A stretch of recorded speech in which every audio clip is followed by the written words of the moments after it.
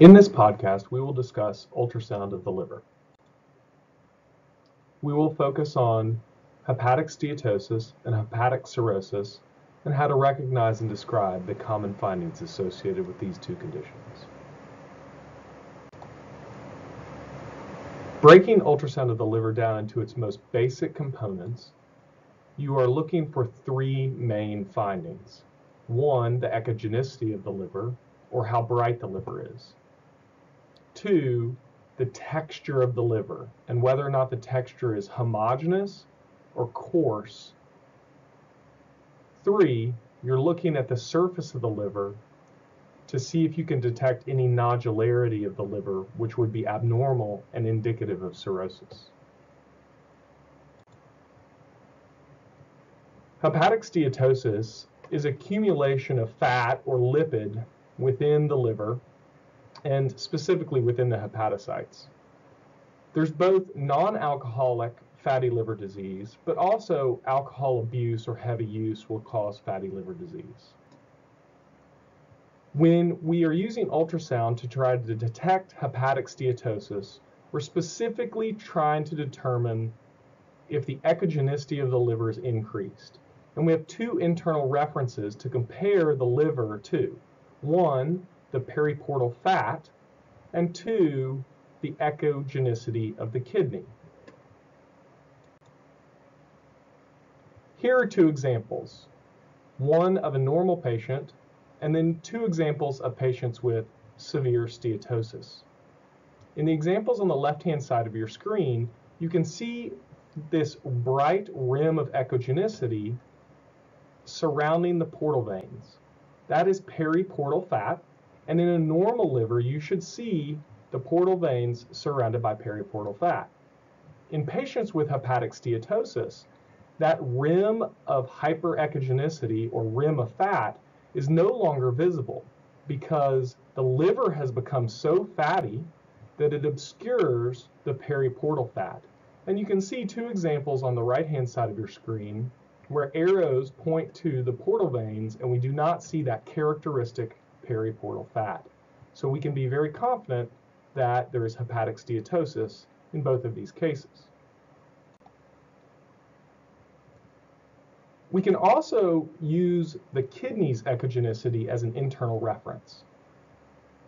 The kidney and liver should have similar echogenicity, or the kidney should just be slightly darker than the liver.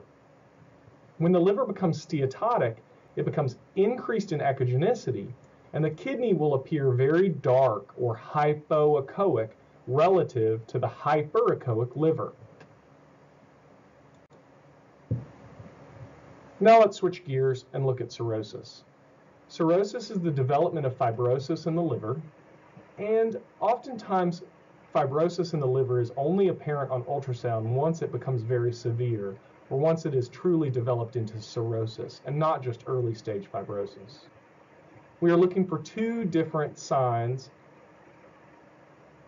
One, coarsening of the echotexture. So when the liver becomes fibrotic, the fibrosis creates a heterogeneous or coarse appearance to the liver parenchyma. The other finding we're looking for is surface nodularity. The normal liver should have a nice smooth surface, and in the setting of cirrhosis, the liver surface will become irregular or nodular. Here are examples from 4 different patients. On the left-hand side, we have 2 normal livers in which the liver parenchyma is very homogeneous. The only areas where there is texture to the liver are where the vessels are, and those vessels provide normal texture, but the actual tissue of the liver is very smooth and homogeneous. On the right-hand side of your screen, you can see examples of 2 livers with cirrhosis. And unlike the livers on the left, the livers on the right have more texture to them, and they're more coarse. And that coarse appearance is due to the fibrosis within the liver. There is a wide spectrum of normal and abnormal, and I think that being able to detect a coarse liver, unless it's an extremely coarse liver, can be difficult. One thing that you can rely on with more certainty, however, is nodularity of the liver surface. A normal liver should have a very smooth surface.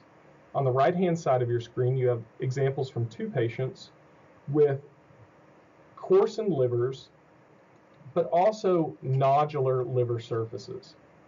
And I highlight that nodularity with a line here and a line here. And now I'll remove the line and let you look back at those livers. And you can see the sort of undulating contour of the liver, and you can compare that to the 2 examples on the left-hand side of your screen, which have a nice smooth liver surface. When ascites is present, oftentimes nodularity is accentuated. I've presented 2 cases. One person on the left has ascites but does not have cirrhosis, and you can see that nice smooth contour to the liver. And you compare that to the person on the right who has ascites and a very irregular or nodular liver. And when we see this nodularity, we can have a high degree of confidence that the patient has underlying cirrhosis. So, a normal liver should have a homogeneous tissue or homogeneous liver parenchyma, and it should be similar in echogenicity to the kidney, and you should be able to see distinct rims of periportal fat along the portal veins. When there is steatosis, the echogenicity of the liver increases relative to the kidney, and we lose the distinct rim of periportal fat. As fibrosis develops, the liver parenchyma gets coarse or more heterogeneous, and then once cirrhosis has developed, we can often detect nodularity to the liver surface, giving us a high degree of confidence of underlying liver fibrosis and cirrhosis.